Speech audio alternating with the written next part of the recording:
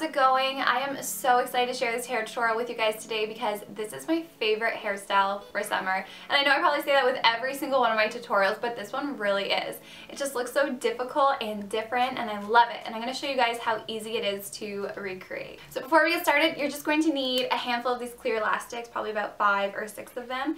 And then you're going to need a hair clip that can clip out large sections of hair. Now you want to make sure that your hair is brushed, free of knots or tangles. Curly, wavy hair doesn't matter. Mine just happened to be straight today. So you want to part your hair on the side slightly deep, and then the side that has the most hair is the side that we're going to make the braid go down. So we're going to be creating 4 sections on the back of our head, and for our first section you just want to follow your part down and then along the side of your scalp like this. So that's our first section. So I'm going to have to turn around to show you guys where to secure these ponytails and how, so 1 second.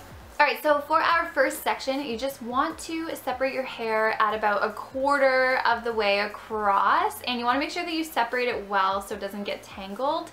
I'm wrapping my hair elastic around 3 times, and as you can see, my pony is about 1 inch high from my neck, and you just want to tighten it nice and secure so it's right against your scalp. Our second section, just draw a line right down the center of your head, pretty straightforward, and make sure that it is at the same height as our first section and secure it off and tighten it. Now with that first section, you want to divide this into 2 even sections, and we're going to pull the second section through and clip it away. It's pretty easy once you get the hang of it. So now grab those 2 pieces that we split in half, and we're going to combine that into the third section. Make sure when you're doing your third section that you're pulling hair from the top of your head as well, and try to grab those neck hairs. I clearly missed mine this time around, but I didn't have a mirror, so I'm sorry. So you just want to tie these ones off with your clear hair elastic and make sure everything is nice and smooth and flat against your head. So unclipping our second section, divide that into 2, and we're just going to pull those 2 pieces around our third section. And then what you want to do is clip that third section out of the way. So now with this last section, I am pulling all the hair from around my face, and we're going to secure it with those 2 pieces. I'm leaving the hair behind my ears down. If you find this part confusing, feel free to join it into the ponytail, but I want to leave mine down and you'll see why. So unclip that last section, divide it into 2 pieces, and I'm just pulling it underneath that ponytail. You can clip that ponytail out of the way, but I find at this point it's easy just to leave it out. Now, very last time we're going to do this, this part isn't secured against our head, and I'm going to join this in now with all that hair that was behind my ear. So I'm just going to tie that off. Again, if this part's confusing, just make one big ponytail and you can go from there. So when you're finished, you should have 2 pieces like this. You'll have one underneath, and then we have one over top. What I'm going to do before we pull apart our hair is I'm actually just going to pull out some pieces around my face just to frame it so it doesn't look so big and round. If you want to curl these pieces, you definitely can. It looks amazing if you do. And I'm just going to pull out my hair a little bit just to create more volume as well. Alright, we can keep playing with this after. I'm going to turn around and we're going to pull apart our pull-throughs, and this is my favorite part, you guys. It really makes the look. It's awesome.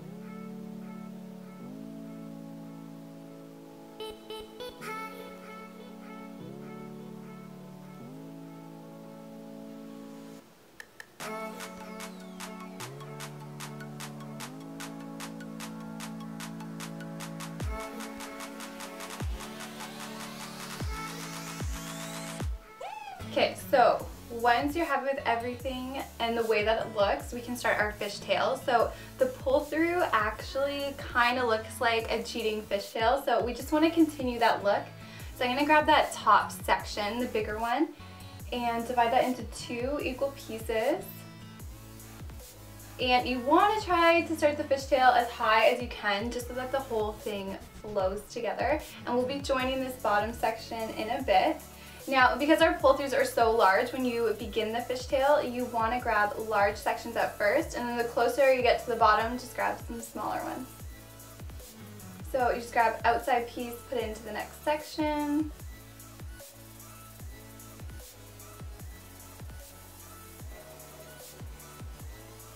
Alright, so you can see it's starting to form. Now what you want to do is we're going to combine it with our bottom piece.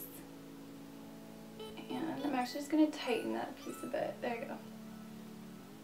So I divided that bottom piece into two and just join them together. And then continue the fishtail. I'm going to do a couple more large sections and then start doing some smaller ones.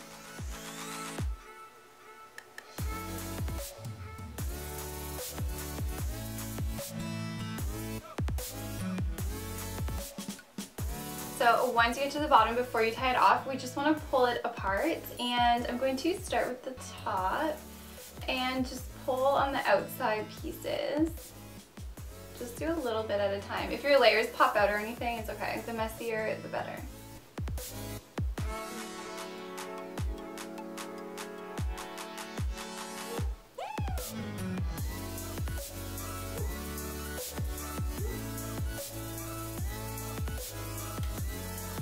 I really hope you guys enjoyed this tutorial. I love this hairstyle. Once you get the hang of it, it is so easy to do.